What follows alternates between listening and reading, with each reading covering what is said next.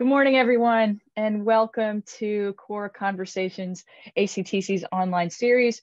I am Charlie Thomas, the Executive Director of ACTC, and whether you are here with us live today or watching this as a recording, we're glad you found us. It is my pleasure today to hand things over to Michael McShane, which I'll do in just one moment. But first, a few instructions. Michael's going to give a few brief remarks, reminders of the talk that he recorded that I'm sure you guys have already seen, but if you haven't seen it yet, it's available on our YouTube channel where this will also be available. So he'll give a brief reminder of that, and then we'll just open the floor. Our hour today is about conversation. Everyone's questions, comments are welcome.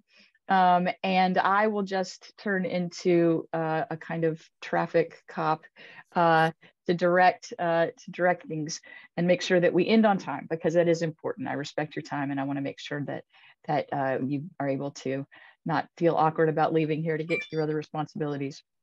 So after Michael makes a few remarks, if you would like to ask a question, please go down to the bottom of your screen. And I think most versions of Zoom now have the raise hand button under reactions. So if you go to reactions, there's a long kind of button at the bottom of that dialog box that says raise hand. And if you click that, it will let me know that you'd like to get in on the conversation. But please do that if you can. But look, if that fails, just wave and we'll make sure to get you in there. All right. It is very much my pleasure to introduce Michael McShane to you, who is at the Dallas Institute of Humanities and Culture, an old dear friend who has some really interesting things to say about Dante. So welcome, Michael. I'll hand things over to you. Hi, thank you. And again, kudos to you for your leadership of the very and increasingly valuable and unique ACTC.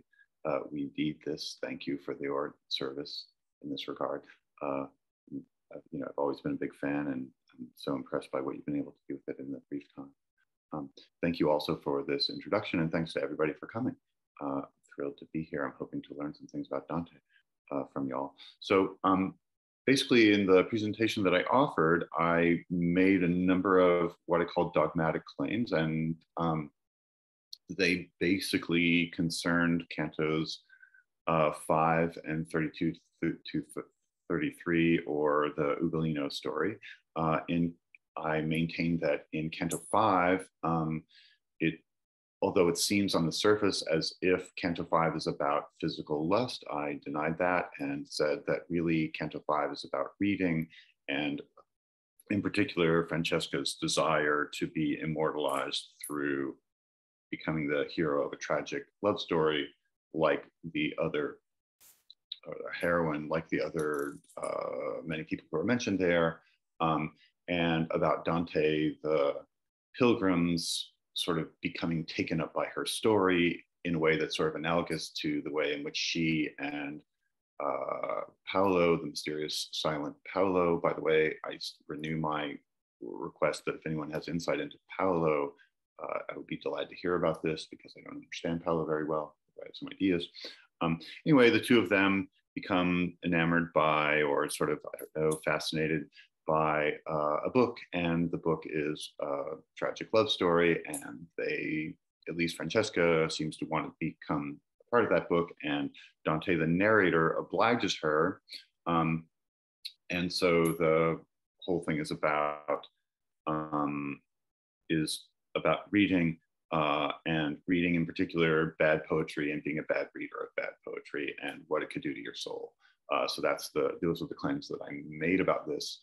In a nutshell. And then I took from this the moral of the story, or at least a moral of the story, being that one is being taught how to read the Inferno in Canto 5, and that the way you must do it is by means of close reading. You cannot accept what it says on the surface. You cannot necessarily accept what the commentators tell you it's about. You must go deeper.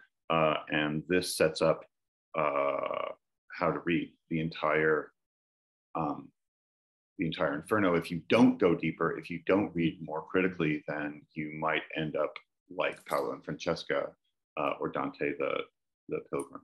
Similarly, I claim that the final canto, or that final quasi-final story, the Ugolino story, is really also about reading or the desire to know, and therefore about close reading. But here it's a kind of an infernal version.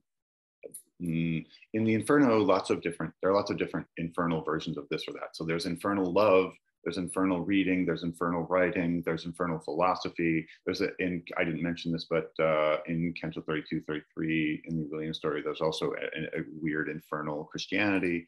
And my emphasis on the Ugolino story is that there's an infernal kind of desire to know. It's an infernal philosophy which implicates close reading and the kind of infernal curiosity that's comes from it. And that's why this is at the very end, because one is being sort of taught to be released from that mode, and a different mode of reading is required, less suspicious, etc., and less grasping in the other two canticles. So that's a brief, I hope, brief précis of what I tried to do. Thanks, Michael. The floor is open.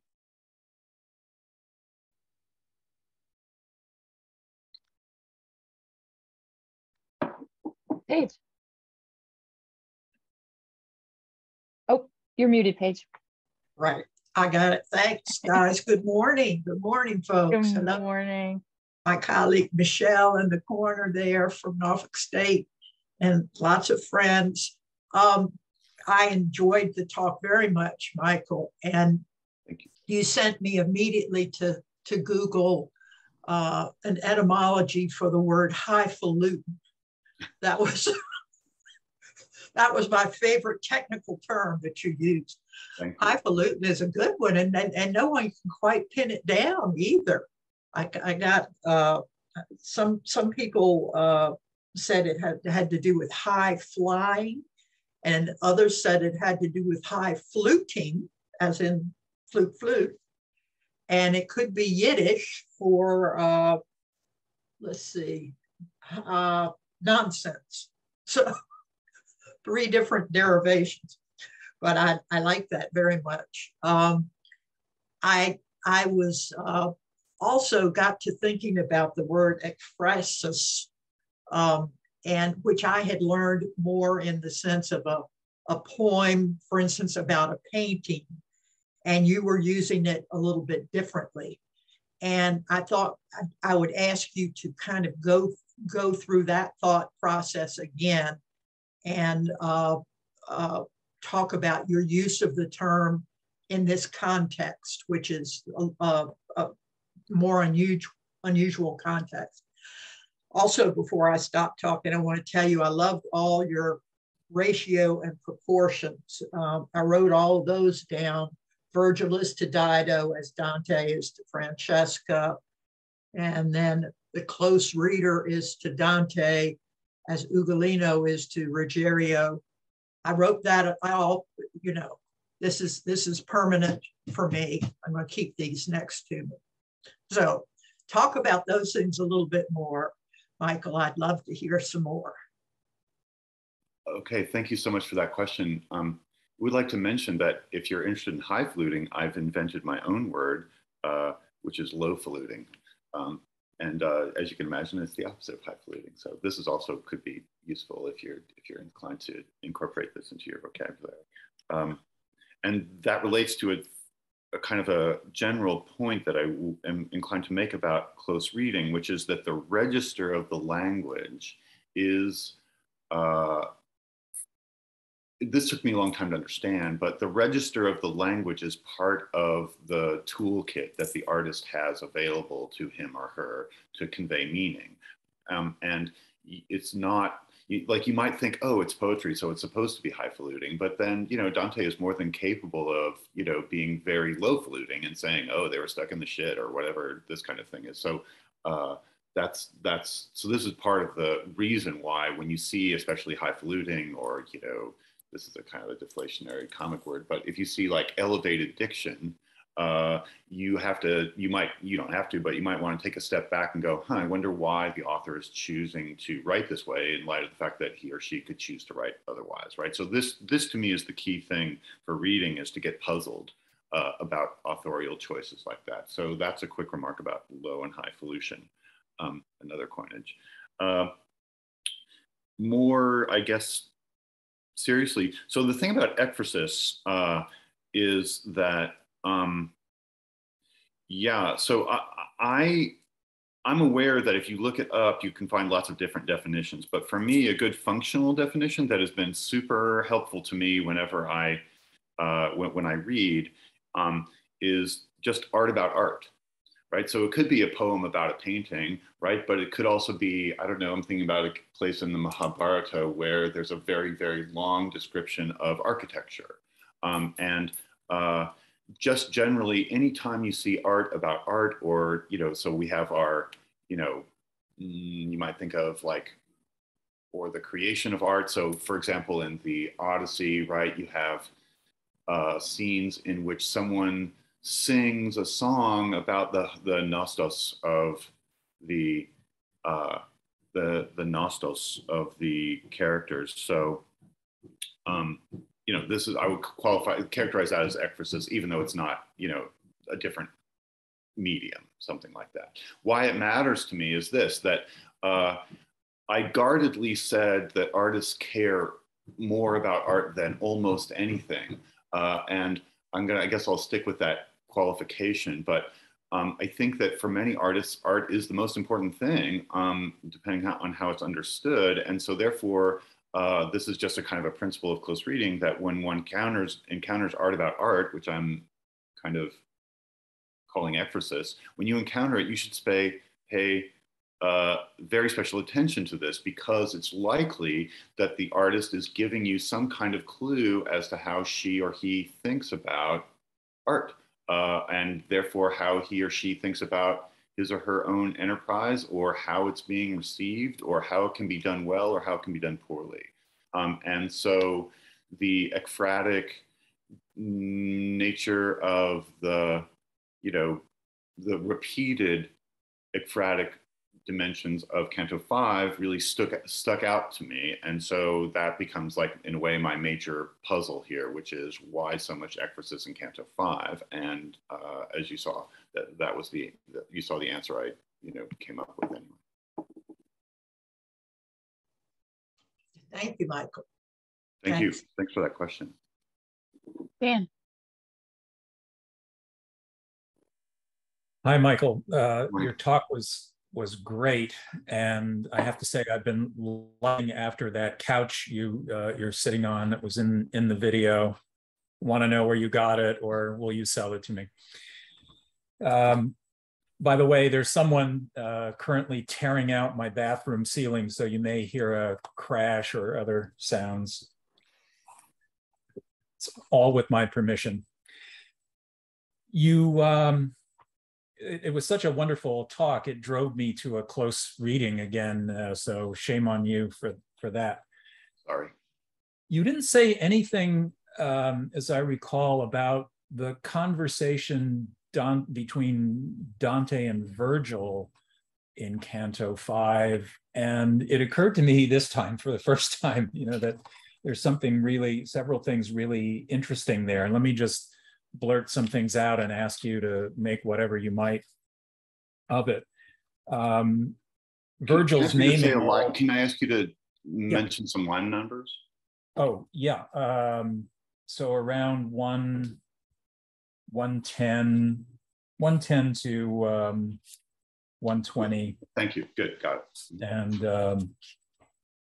a little bit before that, but Virgil's naming the souls. Dante doesn't know them, and Dante picks out the two, perhaps because the two are together.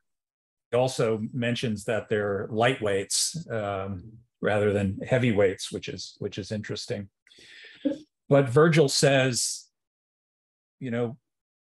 summon them by the desire. That's how to get to them. You know, they'll stop in the name of love.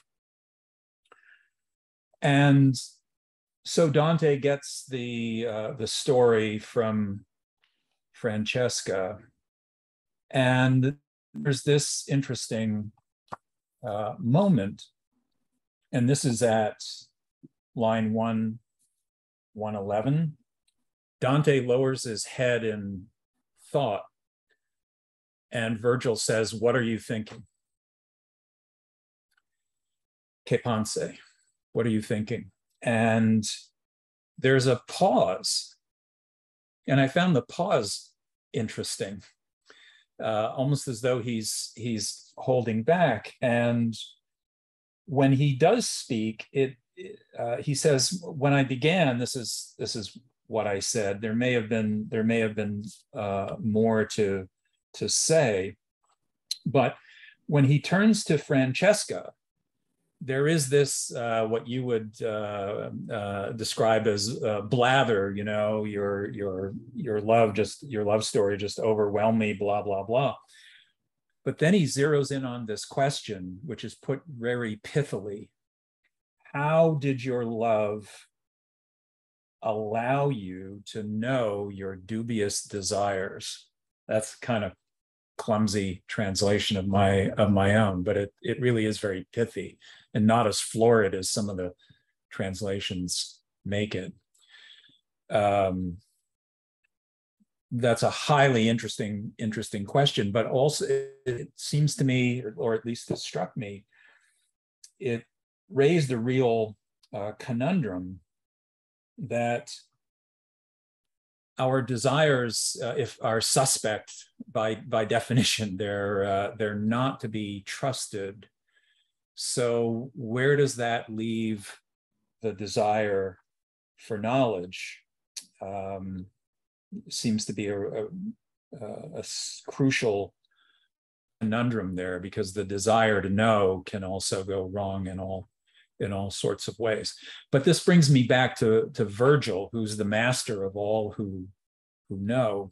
And that's why I thought there might be more to say about the intermittent dialogue between Dante and Virgil in that canto. But all of this is just sheer speculation, hunchery on my part. I don't have a thought of my own about it. I'd like to know what you think. Okay, thank you for that question. Many things come to mind. I guess the first thing I would say is that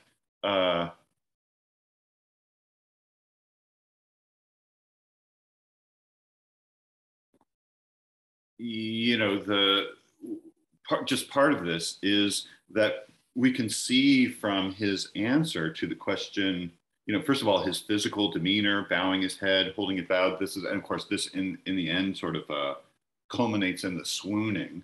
And alas, you know, I'm not the kind of person who would say this, but, you know, there is this discussion of the two of them dying the same death.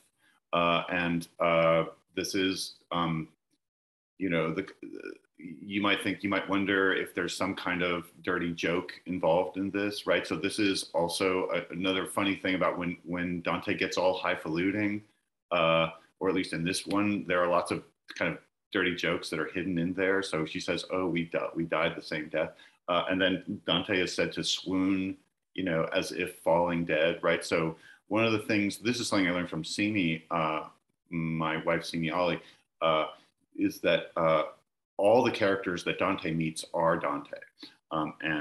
So here he's identifying so much with them that he's actually dying their death as well from love. So anyway, this is the first moment that we see this kind of the beginning of this progression to his own death.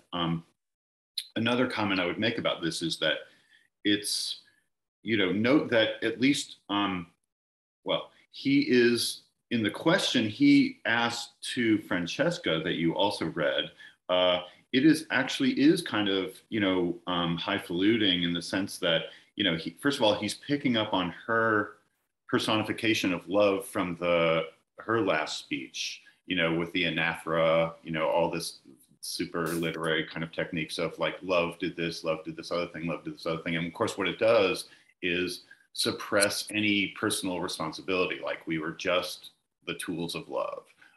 And love is, at least in the Singleton translation, capitalized, which I think is a good choice, although it's not, you know, capitalized in the Italian. But it's as if love is this kind of God that is, you know, that they're in some way worshiping, and that makes them very special because love is paying attention to them, etc. So here he's also personifying love and giving love the agency here. And so this is, in my view, is kind of highfalutin and not, you know, and if you, you know, so he says how, I'm just reading Singleton's translation, which I think is adequate. Then I turned to them and I began, Francesca, your torment made me weep. Your torments make me weep for grief and pity, but tell me, in the time of the sweet sighs, right? So he is so caught up, he's enraptured by this, he's in the trance. Tell me, or as I call it, the mind lock, by what and how did love grant you to know the dubious desires? So he's picking up on her personification of love, and it is a kind of, I don't know, to me, this is a sign that he is exactly, as you say, sort of, you know, inquiring minds want to know. He's caught up in this story, which you can dress up in this very highfalutin language as this wonderful operatic kind of tragic love story, or you can think, wow, this is some low rent kind of, you know, disgusting story of incest and, you know, murder, and, you know, kind of, you could write the same thing in a kind of lurid, quasi, I don't know, national inquiristic way. So anyway, these are just some observations. I don't know if I'm directly responding to your precise question, and if you asked again, maybe I would do better. Yeah. No, that was great. Could I just throw out one other thing, and then I'll go mute. That famous line that the book was the pander, but also the one who wrote it. Yeah. And what is that saying about the author and authorship that goes beyond the effect of the book? Thanks. So what I would say about this, and of course I'm eager to know what other people think, because, you know, this is how I can actually learn something. But what I would say about this is that this is, again, evidence that, you know, the whole canto is about reading, about authorship, right? And here she's blaming, again, sort of not the thing that the people in hell don't want to do, no matter what, is ever, you know, sort of see themselves. They never want to do that. They never want to say, gosh, how did I get myself into this thing? So it was love that did this, or in this case, the book is to blame, or the author is to blame, these things. So, and of course, Galahad is, you know, also a literary allusion, like almost everything else in this story. So, yeah, you know, I mean, that's how I see this in any case, is that it's more ekphrasis, more, you know, gushingly, you know, art being responsible for things, more she's praising herself for being so sensitive that she could be, you know, moved by this book in a certain way. So that's and of course blaming the author, etc. And all of this in the way that I was saying before about ekphrasis, all of this is meant to cause you to wonder about the narrator. This gets quite complicated. You have to wonder about the narrator and where he is, Dante the narrator, and then Dante the poet on top of that. So it looks like the narrator is sort of caught in this, and I reckon the poet is not caught in this. So, but again, totally interested in other people's comments on it. Yeah, I'm going to bring Brian in here, but let me just say something really quickly that maybe you can deal with later or not, but just as a follow-up to Dan's question. I mean, it seems like this question of that I love, and we talked about after we, you know, stopped the recording, Michael, was, you know, this sort of, this is me, not Michael. My brain works like this. I don't know whether his does or not, but this sort of 2x2 grid of good reading of good books, bad reading of bad books, good reading of bad books, bad reading of good books. But if bad reading of good books can create mind lock, then one can imagine Dante or Virgil, any poet, being melancholy about the possibility that they contributed to someone's damnation, which when I see that long pause and the deep sigh, I wonder if something like that is going on. But I'm not allowed to jump the line. So Brian, you're next.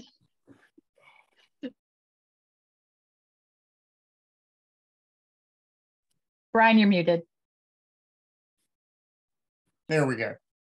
So I have a comment and a question. I just finished teaching, or I'm in the middle of teaching Genesis. And so I was struck by two cantos that related to the two trees of Genesis, with the desire for eating of the tree of life in Canto 5, and the desire of eating from the tree of knowledge of good and evil in Cantos 32 and 33. My other thought is that when I read Dante, Augustine is always sitting on my shoulder, and both of these stories are stories of disordered love, and just wondered if you would perhaps comment or have some reaction to ways that theological idea from Augustine is shaping what's going on. Good, thank you. Yes, first, thank you for those insights about the tree of knowledge, et cetera. This is, I think, I'm going to think more about that going forward. I think it's exactly a posit.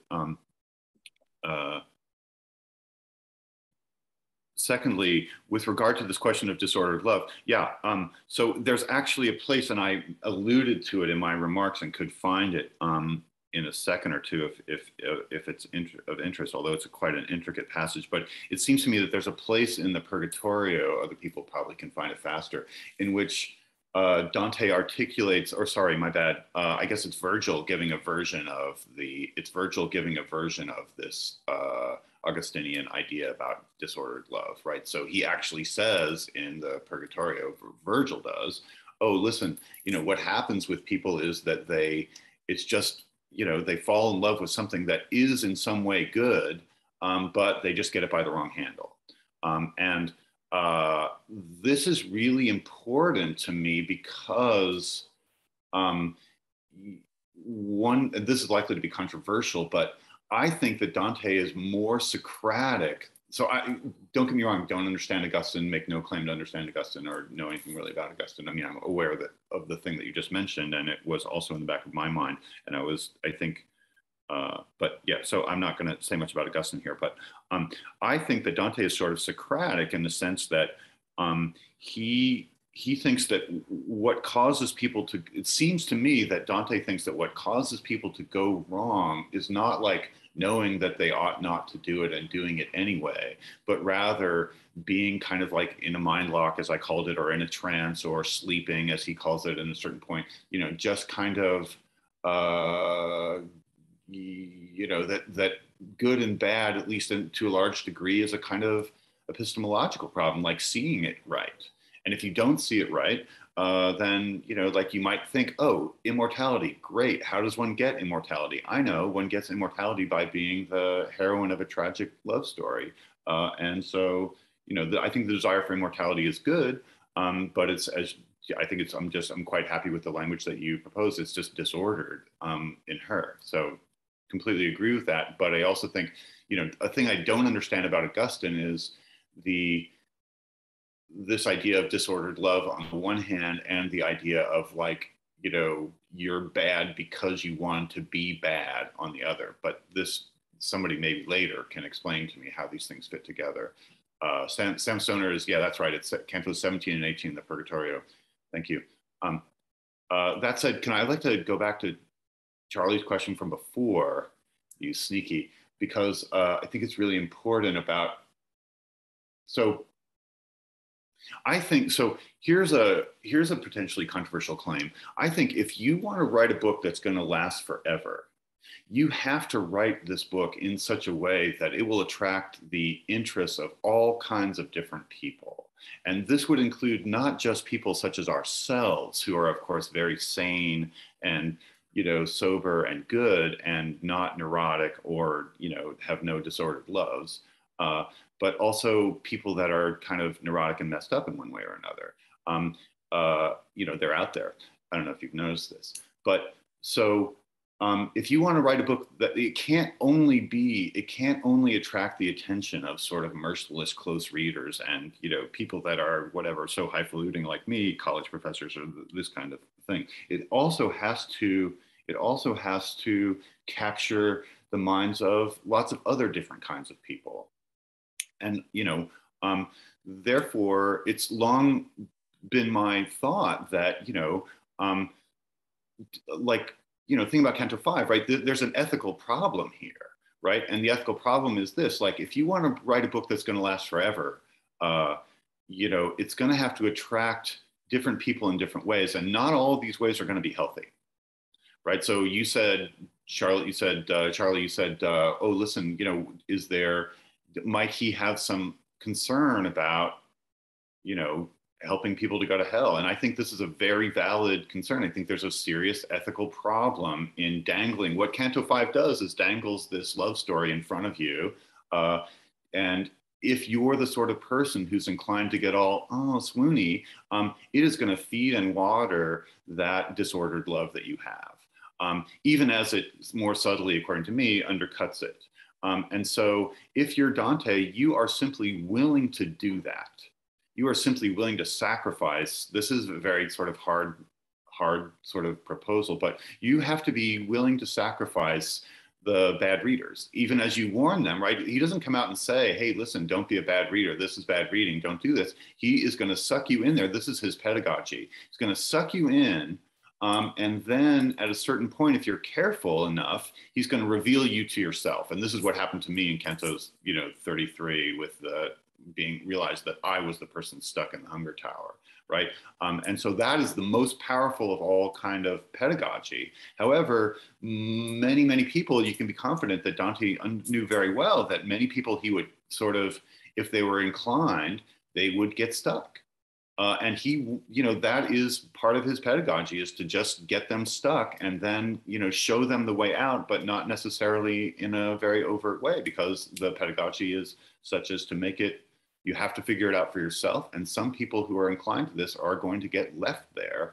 And that's the price he's willing to pay. And I think almost all these great authors are willing to pay that price. If you want to do something that's going to last forever, you have to be willing to pay that price. And so I think that it's writing books like this is ethically hazardous undertaking. What do you think about that? I think I'll put myself on the queue after Sam, except as host, I can't raise my hand. So you guys just take this as an audible signal that my hand is raised. Sam, you're up. Thanks, Michael, for interesting paper. I have maybe cheat by asking two questions. I just invite you to say a little bit more about your ideas about Paolo. And in particular, I wonder if you have a thought about why he weeps but does not speak. But my real question is sort of a follow-up to Daniel's question. I take it that a corollary to your principle that poets are always thinking and writing about poetry is that poets are always thinking and writing about poets and what it means to be a poet. Yeah. And so I want you to say a little bit more about Virgil, in particular, the fact that one of Virgil's characters, Dido, appears this canto, and she's the only one of the souls that Virgil discusses that he doesn't name. Her name shows up in a Homeric simile a little bit later, and so that's all weird. And I didn't know if you had thoughts about what's going on with that, what Dante's doing there.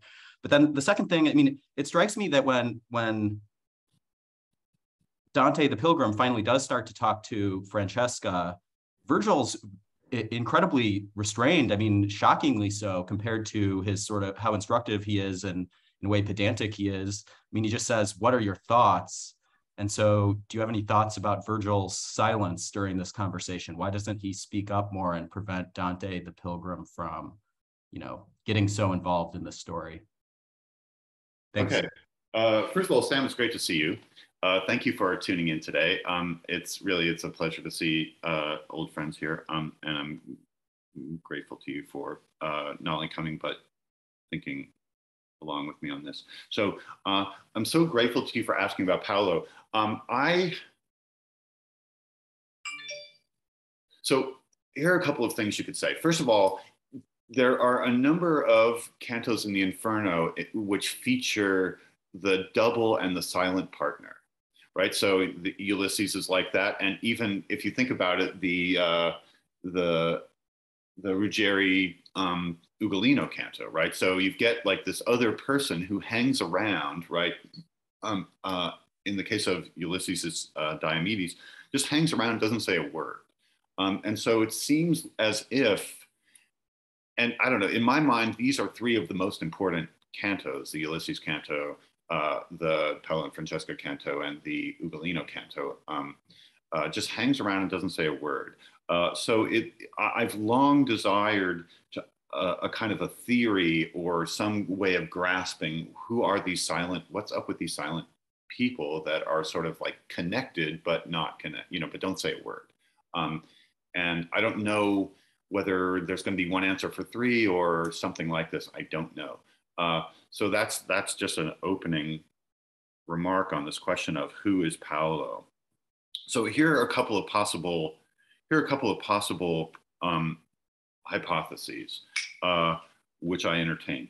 Hypothesis number one: Paolo is the dupe, and Francesca just needed somebody that would, she's like looking around. And people find people who are like, if you are messed up enough that you need to do something, this is, I don't mean you, Sam, because you're not messed up, but if one in real life is messed up enough that one needs to do something terrible with another person, somehow that other person just appears, and is there and can be, or someone can be made into this. Why? Because they have some reciprocal thing about them that they are, it's like the schlemiel never appears without the schlemazel.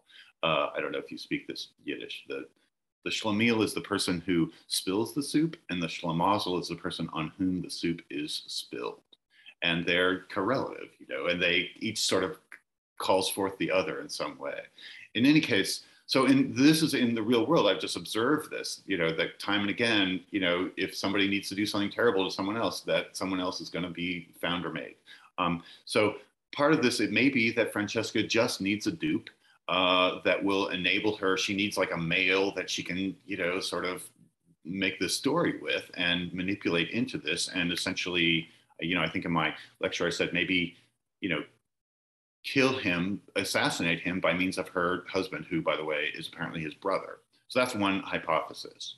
Another hypothesis is this, that she is an actress and she says the lines, and these are lines. I mean, they are not just, nobody talks this way. No one ever talks this way. Only people in books talk the way that she talks, right? So then you wonder, well, who's the writer?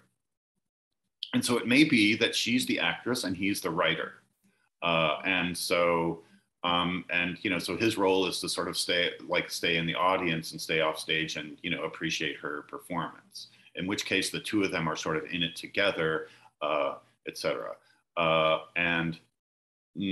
that's a second hypothesis that I have. But since he doesn't speak and is indeed never named, and she never even addresses him, she says this one, right? The evidence is scanty, and you need to, I'm sure there's an answer to this, Sam, I'm sure there is, but this is as far as I've been able to get. And I don't, if you or anyone else has any insight into this, or even a piece of evidence that I'm overlooking, please say it now, because I'm dying to know. Yeah. Just the question, I'm similarly perplexed, and especially I always ponder, I mean, why is Paolo weeping? I mean, is he weeping in response to the story that he's heard? Is he weeping in response to his situation? I mean, the weeping is it's a puzzling, it's hard to get inside the psychology of the weeping, I think. the one thing we know for sure about Paolo is that he is in hell. Therefore, he is messed up, right? And he's not weeping because he thinks, oh my God, how did I get myself into this? Oh, I feel so terrible. What a fool I was. Because that's not the way they are. If you're like that, you're not in hell. Maybe you're in purgatory, but you're not in hell. So there, he is messed up, right? He's not just he bought into something. He bought into some kind of mind lock, into some sort of fantasy and some sort of trance that he is still in because they're in hell. And so that much I'm confident of, right? So, but beyond that, I'm not sure, so the weeping, I mean, it's just it could be that he's faking it. It could be that he's caught up in this. It could be, that he doesn't even know the difference. Like, I don't know. Like, it looks like he, at least certainly Paolo is an audience member here. And so it may be that he's like, it may be that his weeping is a lot like Dante's swooning, right? If you guys aren't especially nice to me, I'm going to share my screen and put up some scenes from the Paolo and Francesca opera, which is available on YouTube. So you better be good to me because I have this power. And that the audience is just swooning their heads off there. So it's possible that he is like the primary audience for her, right? So that's another hypothesis. But for sure he's in hell, and that means that he's unrepentant and that he's deluded. And whether he's like writing her lines or whether she's writing them or whether he's the dupe but somehow wants to be, or whether it's the audience, I'm not sure. These are the things that come to my mind. Does anyone? I know that you asked some other things, but I would be just selfishly delighted if anybody else wanted to just jump in and educate me or propose something about power. I'll make two quick comments / questions, but I do think, depending on how wholly I captivate Michael's imagination, we probably will have time for at least one more. So I hope you'll jump in. Two things. One, back to the previous conversation, which is related to the present conversation we're having about Paolo and Francesca and reading, and one just about this. I guess I'll start with this, the more recent topic. It seems to me all these things that you and Sam are talking about just underline that this isn't about Paolo. We don't know why he's weeping. And there's several reasons why he could be weeping. Perhaps he's weeping because he attempted to seduce, he was intentional about it, that he was seducing Francesca with the romance of Lancelot and Guinevere. And it worked. And here they are. Or perhaps he's, it was innocent on both sides. They both came to this thing together and were swept away together by it. But in that case, also, he realizes it's not about him. So I wonder if this sort of decentering, as we now say, of Paolo is really to emphasize something like your point, Michael, that what Francesca's sin is, the way that she's messed up, her mind lock, is not about Paolo. Paolo was a necessary condition for this situation she's in, but not the key thing. Someone else could have been sitting next to her when they were reading that romance, and he would have been the apparent object of her desire in that moment, although he wouldn't have been that either. So I think it's to emphasize. It makes sense to me. It's actually confirmation of your thesis. On the earlier thing, though, on this idea that anybody who writes great poetry is doing something dangerous and that's just cooked in, that seems really right to me. And again, it seems to confirm some of the ways that you were talking about why this would be, I don't remember your language exactly, but the first sort of canto that follows the patterns for the rest, that there's a kind of a preliminary or introductory nature to the first four, so that first functional canto or something like that, I think was your language. So why would this one be first? Well, perhaps it's first. One of the several reasons it's first is that it's a kind of a global warning, right? That I'm doing something dangerous, and I know it. I know I'm doing something dangerous, Yeah. and if you get sucked into any of these accounts, and I'm going to do my best to suck you into every one of them, you're in trouble, and I know it. A bad reading of any of these cantos could do you harm, and I know it, and I'm doing it anyway. And then one has to kind of think about what that means for Dante the poet and for the book. But that seems really right to me.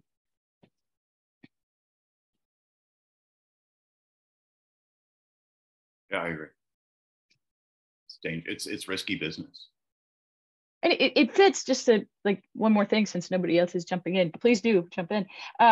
This is how I think one of the ways one should read the cave in the Republic too, is that the problem with the images at the bottom of the cave is not necessarily that they point us away from truth and beauty and goodness. In fact, some of them clearly point us toward it if we have eyes to see. But the danger is that they are so attractive that one, in many cases, the good ones in particular, that one can get sucked into those rather than letting them summon you, right? That's the language of Plato. It's possible for some of them, at least, to summon you up, but it's inherent in their nature for there to be a risk of entrapment. And that's just how images work, even the very, very best ones. Good, Paige. It's the problem of mimetic art in general, it seems like, and the source of the quarrel between the poets and the philosophers. Yeah. And Dante seems to be saying it's a necessary thing, like just what Michael's saying. It's inescapable if you're going to do things with images. Right. I was just going to remind everybody of the obvious, which is my job in life. Remember what he wrote before you go into the Inferno, what that little thing above the door, the warning. He's warned us: abandon hope, all ye who enter here. I'm so grateful to you for mentioning that, because I didn't mention this before, but I think this is the first scene of reading in the Inferno, so you'd have to pay special attention to it. I have a couple of comments to make about that. So first of all, it says there, right, abandon hope, all ye who enter. But you could also translate this as something like, all those who enter abandon hope. And you might also wonder, like, about the authority of that writing, right? So who should you believe what it says there, right? And I don't know if you've ever been in an infernal sort of corporate set of circumstances where, like, communications appear that look official, and they're filled with lies. And one, like, you could just be like, oh, okay, love made this great. But you might be like, as Dante is, you might be like, I wonder, I don't quite get how this is supposed to work. And he starts to ask Virgil a question, and Virgil's like, oh, Dante's like, there's something here or not. And Virgil just interrupts him and accuses him of cowardice and shoves him on. So there's a question that is not answered there that Virgil, for some reason, does not want to countenance. And I think that question has to do with the fact that some people get out of hell. And there's the harrowing of hell in the Paradiso, right? There's this character, Trajan, who goes to hell, and then, I don't know, a Saint Gregory prays him out of hell, then he converts and is baptized and then goes to heaven. Right. So it doesn't feel to me as if it's part of Dante's conception of Dante's Christianity that one should ever abandon hope. And I think that thing is a lie. And I think that's the first moment of writing and reading that one sees in the Inferno. And I think that this is also an ekphrasis, right? This is like a scene of a person, like somebody carved that on there. This is artistic. Somebody else tries to assimilate it. Somebody else shoves them along. So, and this is another dimension of things. So also at the very beginning of Canto 5, they meet Midas, who's judging everyone and is said to have the discernment, etc. And that his warning to Dante the pilgrim is, hey, don't be careful who you trust in here.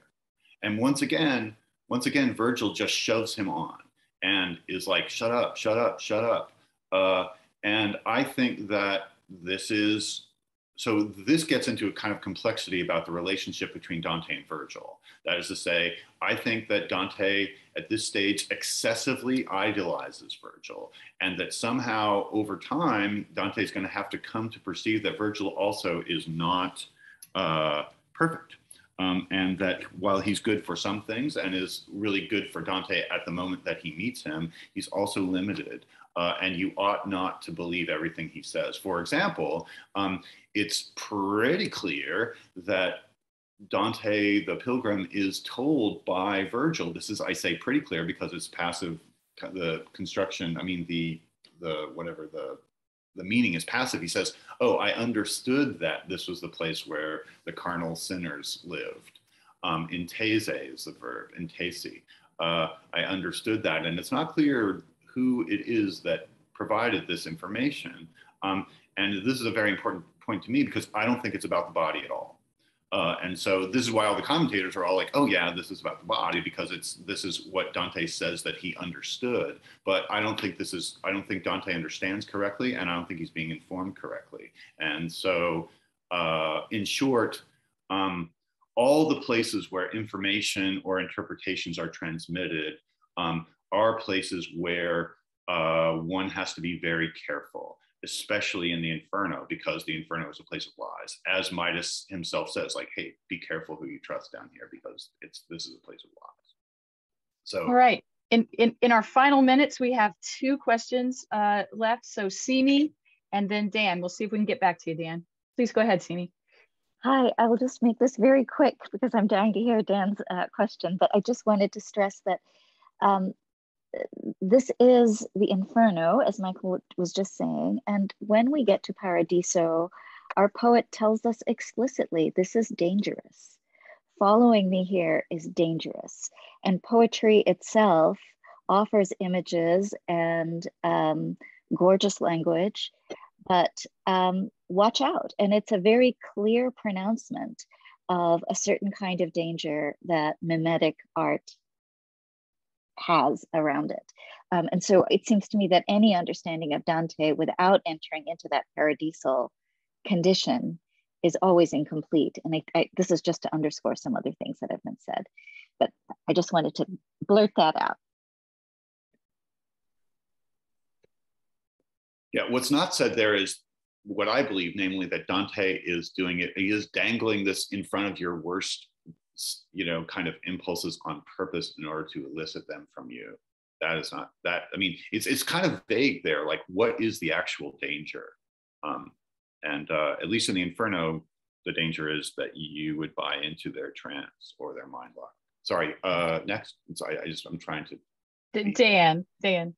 Okay, I'll try to make this quick. So I've been turning over in my mind what it means to read this, knowing now that Francesca is such a horrible person and that Rodin statue needs to come down and all of that.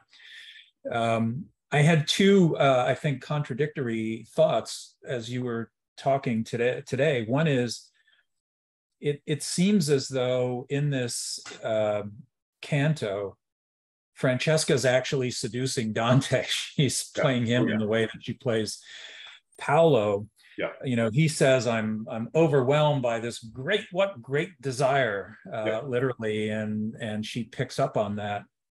But again, he zeroes in on when did you know, or how did your passion give you some kind of knowledge of your desire? And she says something interesting right after this. This is around line 120. she says, but if you, here, I'm reading from this translation by Sinclair, if you have such a great desire to know our love's first root, which is literal, then, you know, listen to this. My understanding is the Italian here doesn't say anything about his having a desire. It just says, if you want to know about the root of this, this is what happened. And what she says is that the book, they were reading one day, we read one day for pleasure. Sinclair says pastime, but it's diletto, delight, pleasure, and all of that. We were alone and had no misgiving, Sinclair says, but it seems to be we had no suspicion, sospetto, sans alcun sospetto. Right. We had no forewarning. So it looks indeed as though they were, you know, innocent victims overcome by this force. And your point is, don't fall for that. You know, that's going to drive you to the YouTube opera and so on. But it does seem to be emphasized in this passage that indeed is what happened, that is the root. So if the root isn't accidental, then are you saying that the root is this other thing, this intellectual deformation, the mind gone wrong? But it seems to me that still remains really mysterious. You know, I'm yeah, dispositionally incapable of cutting this off. So it is 11, and if you need to leave, please leave without a second thought, but I will keep this going for 5 minutes so that we can get some response to this fabulous question. Yeah. And I apologize. I know there's not a clear question in there. As I said, this just struck me as you were speaking.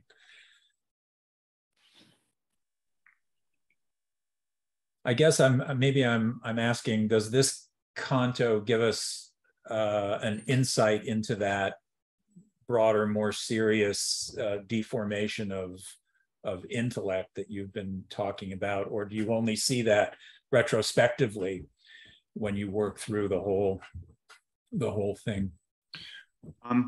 So it's kind of a matter, as it seems to me, it's kind of a matter of just putting together all the different pieces and asking and getting appropriately puzzled and then trying to figure out what the best explanation is. So to me, the fact that there are so many references to poetry, to poetic heroes from the past, there's so much use of poetic diction and poetic, techniques, anaphora, you got to look this stuff up, like, all of these personification, ekphrasis, as I mentioned before, so much, all the Homeric similes and all the rest, right? It becomes, to me, my proposal is that this thing is really about literature and literary desires, both to have, for the tragic, love story and the swooning and the sort of a desire to feel like, oh, life is meaningful in this particular way. And for Francesca, that she can achieve this immortality by means of being written about by a poet. And this is why she's so glad to see Dante. And as Virgil predicts, this is why, like, if you count the reference, like even just the words speaking and telling, speaking and telling just show up so many times. Oh, I'll be glad to tell you, tell me. This is, you can just count how many times this shows up. So it's all about, so in my interpretation, if you put together all of these things, what you can discover is that what is the precise thing that is driving her crazy is a desire to be like the, Helen, or, Paris, or Tristan, or, all these people about whom these operas are made. To be the famous heroine of a tragic love story. And if you plug Paolo and Francesca in there, it turns out there's a dozen operas about this, right? So to me, the great irony is that she got what she wanted. That is to say, Dante the narrator did make her into a famous heroine of a tragic love story. And if you watch some scenes from this opera, you're like, oh my God, I mean, I'm supposed to swoon now. This is, you know, like I'm not the swooning type, or at least if I am, I try to hide it. So, you know, so she got what she wanted, except that she doesn't understand, and I think few people do. Like, I think all the people who made, well, this is an exaggeration, I don't really know, but I'm inclined to think that the people who made art about, you know, Paolo and Francesca, all these operas, et cetera, they got taken by this, and the same people, in the same way that the people who go to the operas are getting taken by this. And again, this is unwarranted, unevidenced claim, just an intuition. But yeah, so she got what she wanted, but she failed to understand. The narrator gave her what she wanted, but the poet twisted it in such a way that, you know, it can be seen that that this is a terrible mistake, and that she, you know, drove herself crazy and killed her husband, and drove her husband crazy and sent him to hell. And, you know, of course he's responsible too. And Paolo, and, you know, got, you know, all this terrible, terrible stuff came out of this desire for her. So that's my claim. And otherwise, you know, so the puzzle is how to account for all of the insistent, cloying literary references which become bad writing here. And the problem is to even notice, oh wait, this is sort of bad writing. So in short, I think that the narrator does one thing and the poet does another. And, you know, the narrator gives her what she wants and the poet ironizes her. This is my suggestion. And that has to be our last word. I love that we're running up against this constraint, because it's just evidence, as if we needed any more, that this was a great conversation. So please join me in thanking Michael. And please think about coming back. Our next core conversation will be with Christine Dunn Henderson on Tocqueville. That video will go up soon. We've got a really fantastic series this year, and you can see more about it on the website and through my emails, etc. Great to see everybody. Thanks for coming.